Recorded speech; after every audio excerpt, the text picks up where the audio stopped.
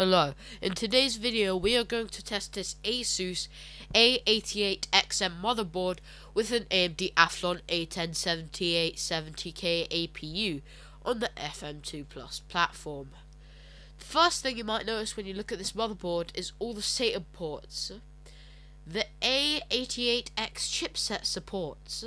This chipset in question supports up to 8 SATA ports running at SATA 3 6 gigabits, making this motherboard ideal for a basic NAS setup. This APU has a total of 16 lanes of PCIe Generation 3. The board is overall feature rich, with 3 front USB headers, a USB 3 header, and a PCI 16X slot, capable of the aforementioned PCIe Generation 3 speeds, a PCI slot, and PCIe 1X slot. However, in today's video we are going to be testing some games to see how well this aging APU can run some modern games. In this testing setup we are running a SATA boot drive and 16GB of RAM and the AMD Athlon stock cooler. The operating system running these games is Windows 10 64-bit. And so the first game we're going to test is Roblox. And here I'm going to test the same games as last time, which are Brookhaven, RP and Doors. This time I'm doing Brookhaven first. And, well, this already looks kind of better than the last video, but everything's taking a while to load. For some reason. There we are. Play. Wow. I cannot describe how much better this feels than the last thing I tested. It's like actually playable now. Well, it was playable before, but now it's just much more smooth, around 60 FPS. Wonder if it's on the max yet.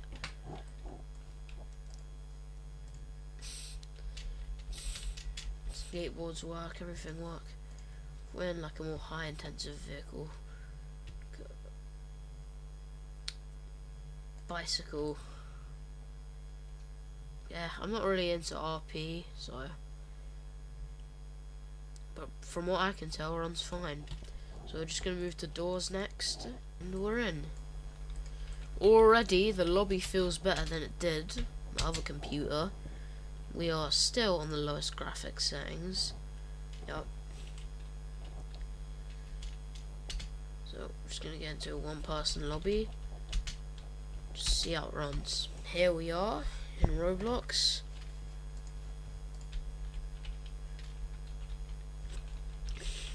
Which is getting around locked on 60 FPS.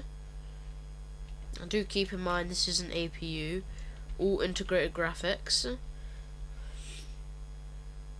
No Radeon GPU this time.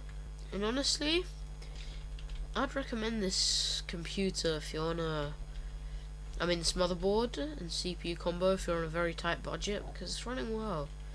If you could, just whatever's like good on eBay, because different listings, different times, but yeah, this motherboard seems to be cheap across the board, can run Roblox well.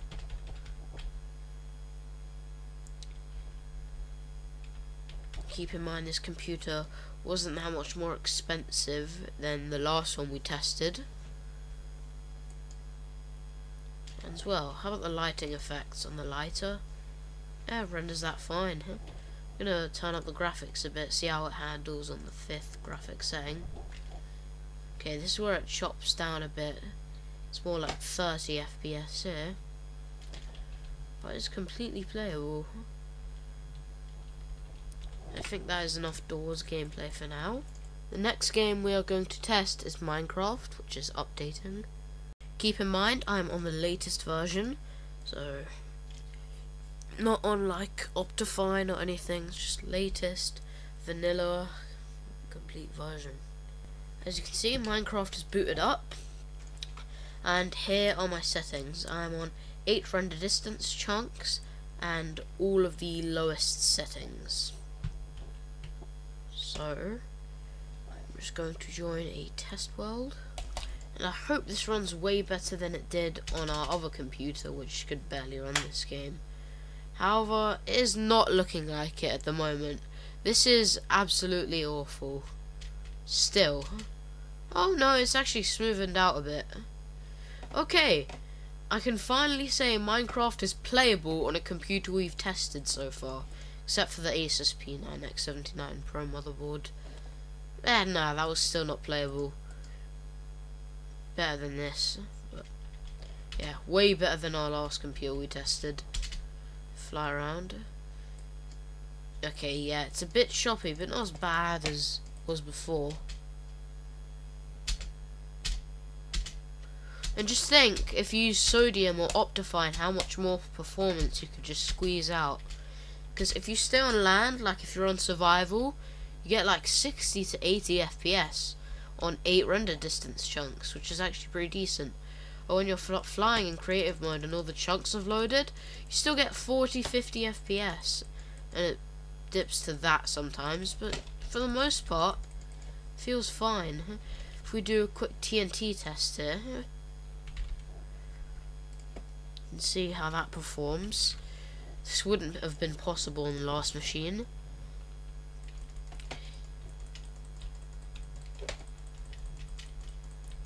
Keep in mind this motherboard and CPU was like 25 bucks compared to the 10 bucks of the last machine.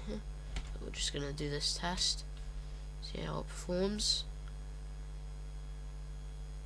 Yeah, that was actually pretty flawless, to be honest. If I increase the render distance chunks here, maybe can squeeze just a little more performance out of here. Yeah, honestly, it's fine. Maybe 60 in render distance. I have a feeling that was a mistake.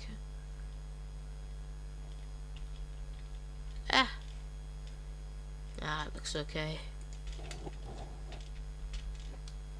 So yeah, if you're just playing survival, game runs okay. That's it for Minecraft testing. So I'm just gonna save my world and quit. So next game I'm gonna test is Fortnite. And as you guys knew from the last video, I was actually pleasantly surprised with the performance, even though some people said that it did not run well. I think it was okay. And we're in, and it's as pixelated as ever. God. But the menu screen feels much more smooth than it did last time. Hey, 90 FPS on the menu screen compared to the 30 of last time. Keep in mind the system also came with the RAM for the amount we paid for, 25 bucks. And I have high hopes. I'm gonna bump the 3D resolution up to 70%. That might be a mistake, but I'm trying anyways. And we are just gonna boot into a battle royale game. Just gonna play. Oh, we're in a little lobby area, and I think bumping up the 3D resolution may have been a bit of a problem here. 1 FPS. Oh no, it's looking fine-ish. Yeah, nah, this is not. I mean, to give it credit, it's not doing as bad as I thought, but actually no, it's doing worse than I thought. Let me just bump down the 3D resolution again. And that main menu FPS got my hopes up.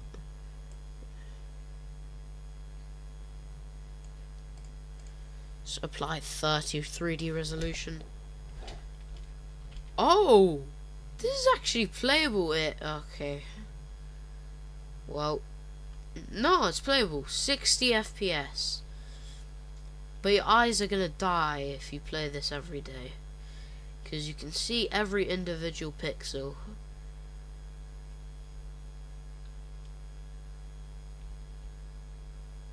Is there a chest anywhere near here? Don't know. Yeah, those 1% lows. Oh, there's a guy here. Can I kill him with just this pickaxe? I think I'm gonna die. Oh, yeah, I'm finished. I'm dead. I'm dead. Yeah, I'm dead. I'm dead. Oh, I might be able to run away. quick, get me a weapon, please. Oh, just open the door. Where? Chest, where are you? Oh no, I'm finished. Wait, no, there's a chest here. Yes. They gave me everything but a gun. Oh no, I'm finished. See ya, buddy. Is there a chest in here? No, there's nothing in there. There's a weapon here. No, I don't think this is a weapon. She's just running away. Yes, weapon! Finally, I can kill this guy off. Where is he? Yeah, I have a feeling this isn't gonna go very well. Hey, I got him! Let's go! Kill on like 20 pixels. I don't think there's another person here, so I can increase the 3D resolution. So maybe we can get away with just a little bit more. Hey, it's actually pleasant to look at now. And we didn't sacrifice much FPS. We're getting around 50 to 60. Well, no, more like 40 to 50. But one's fine-ish. Let's do some heavy building or something. Yeah, I don't play this game. I can't build.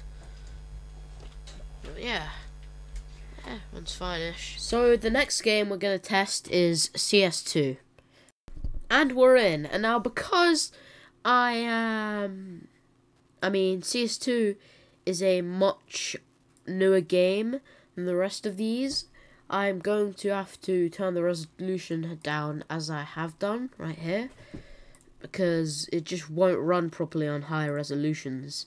And right here I've gotten the lowest settings all turned on, except for this, because it would just look horrible on anything lower.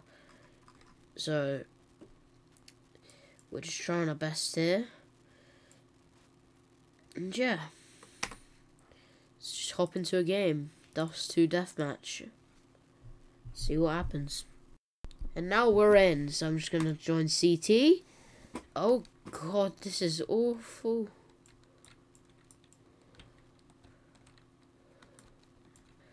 Can't really move my mouse properly.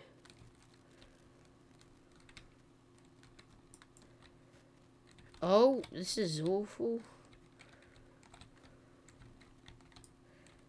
I can't really move my mouse properly.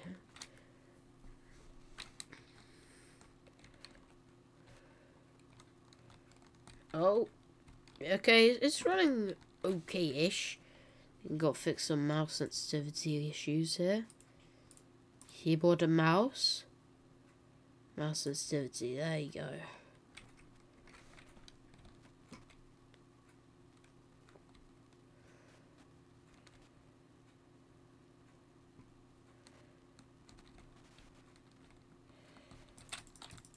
Oh, just keep in mind that I'm playing on OBS capture card. Not even OBS capture card. I'm playing on PiKVM, which is really odd to actually try and play on. Apart from that, the game's running fine-ish. It's getting like a 40-ish FPS. Oh, no.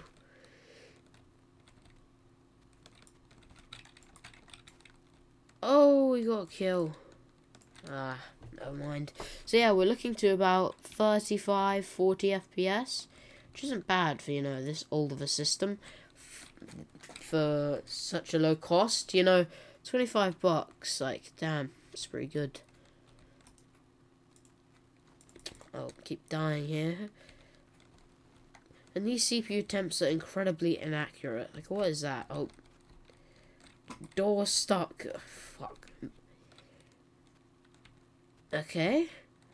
Let's just try this. Oh, no.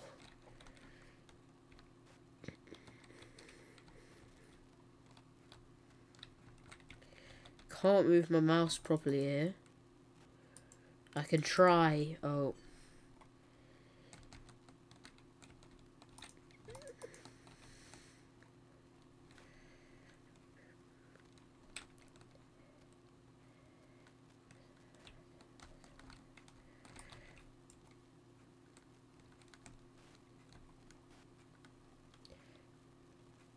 So yeah. Yes, finally I got another kill. Oh, gotta move my mouse around to... Oh no. Okay, this is not... It's not looking too good here. Not at all. Not at all.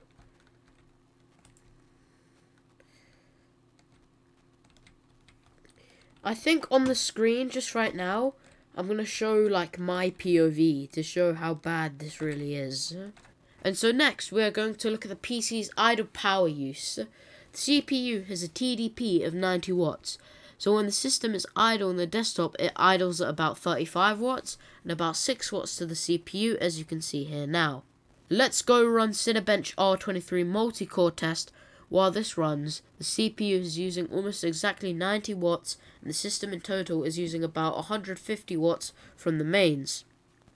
And now the test is done with a score of 1811, which I'm a little bit disappointed based on how the i3 from the last video performed, but at least this APU can outperform a GT 710. And so the single core score we got was 557, concluding the Cinebench R23 tests. Now we are going to test WebGL Aquarium, and on 30,000 fishes we get around 20 to 30 FPS. And so that's that. Thank you guys for watching. Please like and subscribe, and I'll see you in the next one.